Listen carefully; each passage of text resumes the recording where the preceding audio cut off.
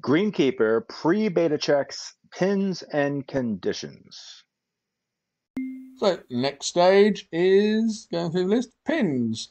Now this one will either be really quick or really long, depending on what they like. So go to pins, I then open up pin data, and obviously you've set these. The usual guidance is if the course allows, get its pin set as high as we can. In the ideal world, it'd be stimp 13. So you can see on this course, the designer's got pretty close, but there's a few here that are 11, a few that are 12. This sort of runs in with conditions, and they've gone for setting the max stimp at 11 because that's what the pin data currently indicates. This isn't automatic. You could still set this to 13 if you want, but that's obviously a choice that's been made because of this. Before you do that, I would always encourage you to go through and see if you can get them to 13 without compromising the course design too much. And what I mean by that is, if there are only 13 safe areas all crammed in a tiny little hole right on the edge of a green, but if you went to 12 or 11, you could spread them about a bit, then I'd probably at that point either be looking to fix my green mesh and adjust it and smooth it out a little bit, or lowering my max stimp and doing it accordingly. But if it's a matter of moving all to an area they're good pins, people always complain about bad pins. They won't complain about pins being in the same spot because they generally wouldn't play. Even if they played multiple rounds there, you wouldn't remember or notice. And yeah, you don't want tucked pins, as we'll go through now, and you don't want bad pins or overly steep pins. So we'll work through these. Simple methodology. Set your check stimp to 13. Select your hole. Zoom to view. I tend to make my marker size a little bit smaller, just so you can see how far off the edges are a bit easier. We're looking for at least these each, because we're in Imperial, each one of these boxes a yard. I would say you want a good 4 paces on. You can get away with 3, but you want 4 paces on. And stay away. If it's right on the edge, say this pin had been planted like there, it won't be. It could still be all right, like there, for instance.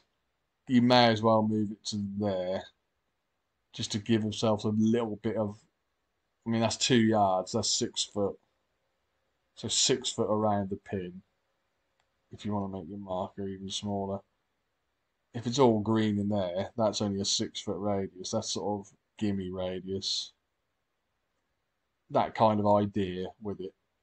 So then just work your way through. So 2 is good. See, even that one, it's fine. Like, yes, there'll be some slope around there, but that's absolutely fine. It's not tucked near the edge. There's a bit of slope there.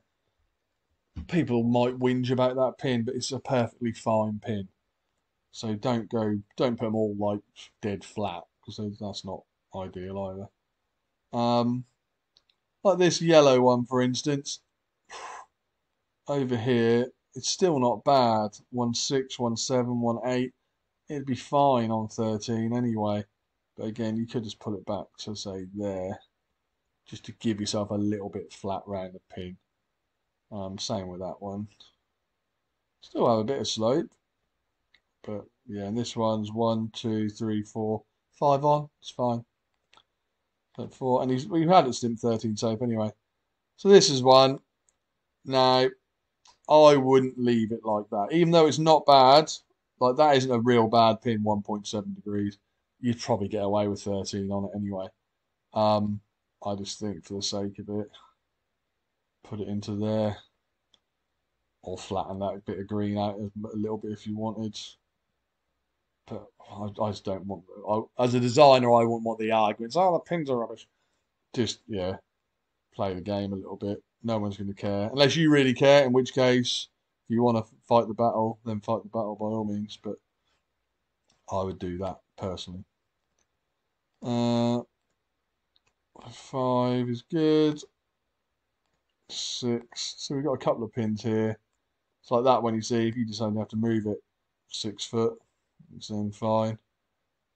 This one you could put there. You can have them right on top of each other if you want. No one's going to notice.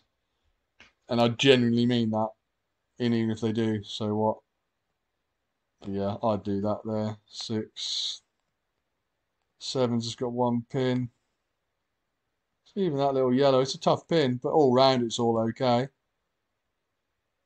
Like that red one, if you want to make that a little bit easier, you could just tuck it over there. You could even move that to there if you want to. That's now tucked pin, but it's flat round it. 1, 2, 3, 4, 4.5. Yeah. This one's tight though, you see, so you might want to bring that down just off the 1, 2, 3. Bring it off the shoulder a little bit. You can have tucked ones. Again, there's no such thing as an illegal pin, just an annoying one. And people like to be annoyed. It's like that one there, 4 yards on. You could leave it there. I don't think that's an unreasonable pin position, personally. But there's others who might disagree and say it's too tucked. So in that case, you could put it to there, and no one's going to moan. It all depends on how much you want it to do. So this one, see, that's a bit of a tough area there. You can put it there. And it's not, I don't see these changes as changing the sort of integrity of the design or anything like that. It's just making it so that people, if they hit a good shot, people like to hit a good shot and feel they can make the putt if you hit it in real tight, which is a fair sort of want, really. So 10's fine. 11 is fine. 12's fine. To 30. So this is one of those awkward ones where you've already basically made the decision you're not going to flatten this green out, I assume, by the way you've plonked them up in this corner.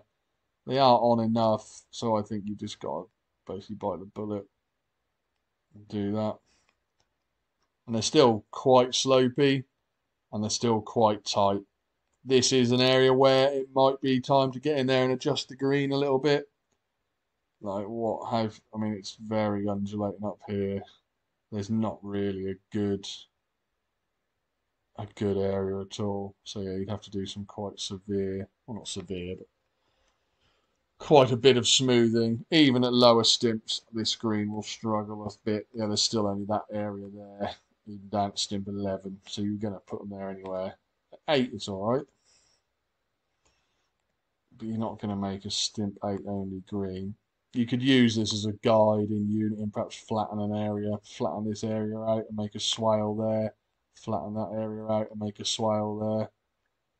It's up to you, but as it stands, that would make it 13 safe. Just 1 pin. Again, you've picked that bit there, picked that area out. Again, I'll just drop it up there. You're not talking huge difference in distance or how it plays. It's a different shot, but that's what I'd do. That's fine. Again, you just need to bring them off the shoulders a little bit, just like that.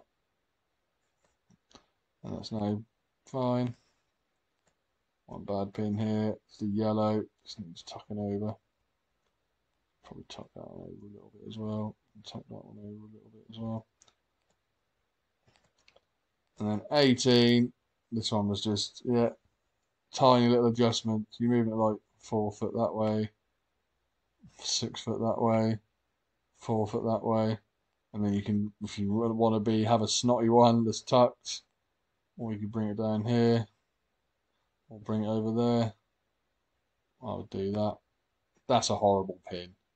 Tucked over a bunker like that, that is a horrible pin. Although, direction of play, it's there, is it? Oh no, it's there.